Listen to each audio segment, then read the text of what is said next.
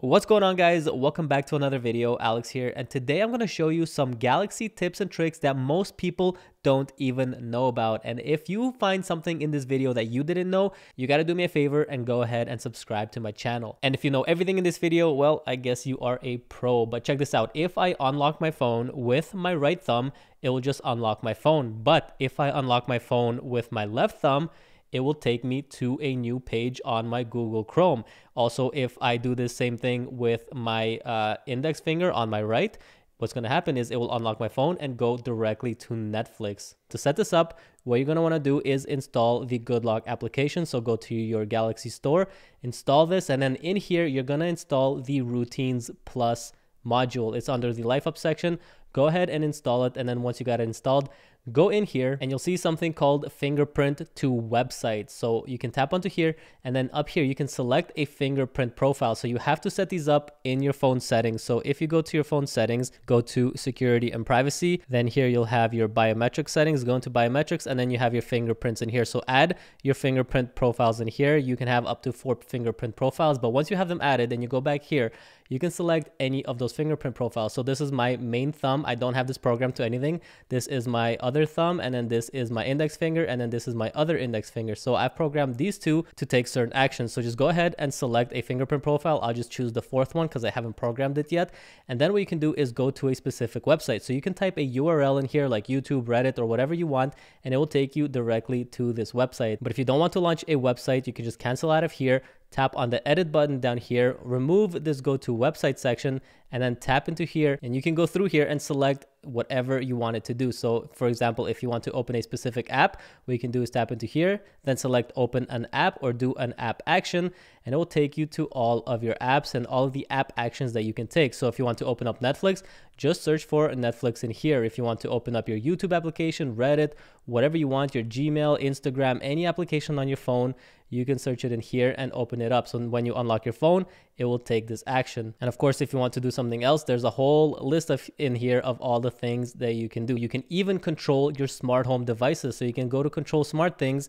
If you tap into here, you can see that you can control your TV, your speakers, your smart lights, air conditioning, your robot vacuum. So you can literally start a robot vacuum by just a fingerprint profile by unlocking your phone. It is such a powerful and amazing feature. Definitely go ahead and set this up for yourself. All right, guys, now the next thing we're going to do is enhance our Samsung keyboard's precision. So if you're ever typing in an email or a text message and you're like quickly typing, you probably make a lot of errors, but Samsung has some kind of weird voodoo feature in here that will enhance the precision and somehow make the keyboard do a better job of identifying what it is you're trying to type. So if you go into this settings wheel right here and then tap on more typing options, you'll see a new option in here called enhance accuracy. Now, I don't know how this works. I have no idea, but when you enable this, it's like magic. It just makes your keyboard so much more accurate for some reason. So if you're making a lot of mistakes and you're having to constantly backspace and correct what you're typing, give this feature a try, enhance accuracy,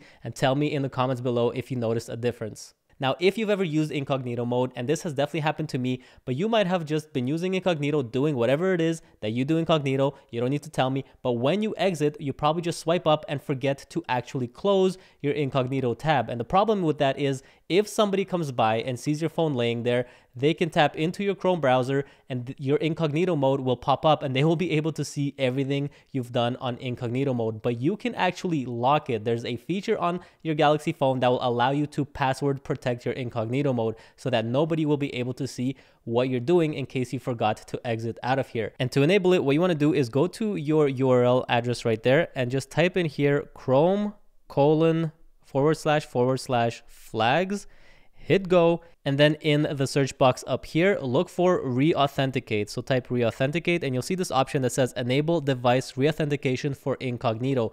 You'll have it set to default, but make sure you hit this drop down and set it to enabled. Now what you're going to do is hit on these 3 dots up here, and then you're going to go to settings, go down here to privacy and security, and you'll see a new option in here that says lock incognito tabs when you leave Chrome. So enable this and it will ask you to authenticate yourself. So use your PIN or your fingerprint, and that's it. You're all set up. Now, anytime you're using Chrome, if we just go back into Chrome, we'll open up a new incognito tab.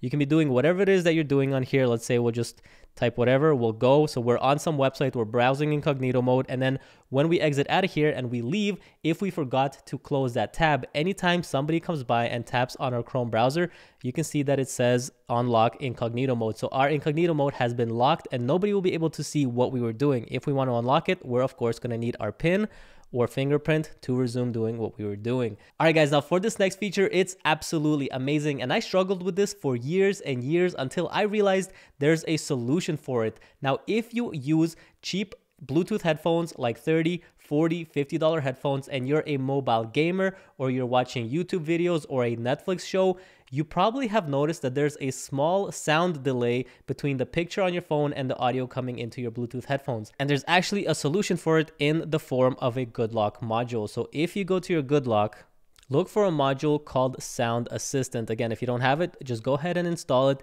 Open up Sound Assistant, and then in here you'll see Bluetooth Metronome.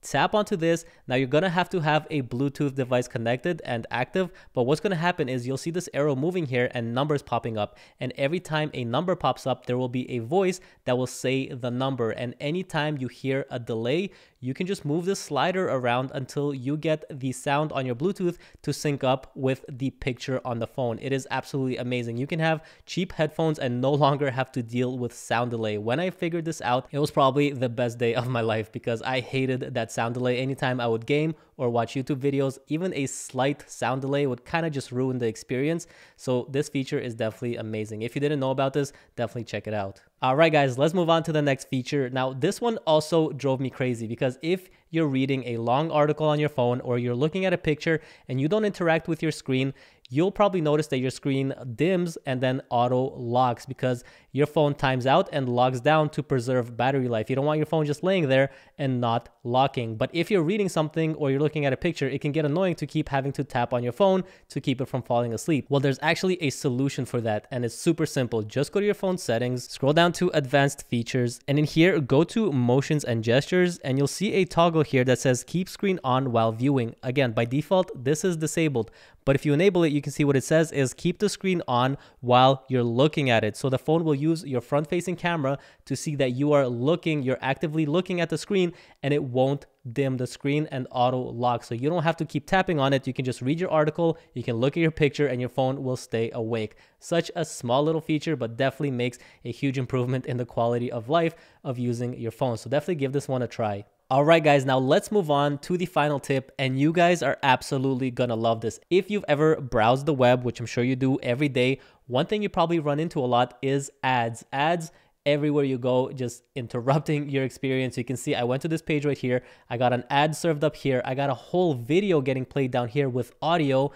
And if I just scroll through the page, you can see that there's just ads everywhere. So if I just scroll down a little bit more, you can see there's a sponsored ad segment right there. So there's an ad here, there's a video playing down here with audio, and there's ads just pretty much everywhere you go. Now, there's a secret tip, a secret setting that you can enable on your Galaxy and really any Android phone that's completely free. It doesn't require any third-party apps, and what it will do is block all of these ads. It's absolutely amazing. So to enable it, what you need to do is go into your phone settings, tap on connections, and then go to more connection settings, and then you'll see an option here for private DNS. This will be set to automatic, but what you want to do is select private DNS provider hostname, and in here type dns.adguard.com. Once you got it in there, hit save, and now this is going to automatically block ads on your phone. So you can see if I refresh this page, look at that, there's no ads on here. The banner that was up here is now gone. There's no video being played right here.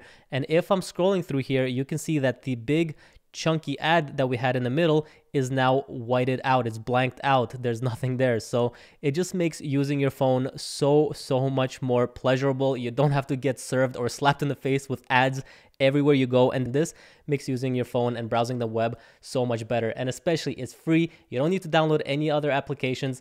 Definitely an awesome feature you guys should check out. But there you go, guys. That's gonna do it for this video. I hope you enjoyed. I hope there's something in this video that you didn't know about, and if you did enjoy, be sure to leave a like, subscribe for future videos to come, and I'll see you in the next one. Peace.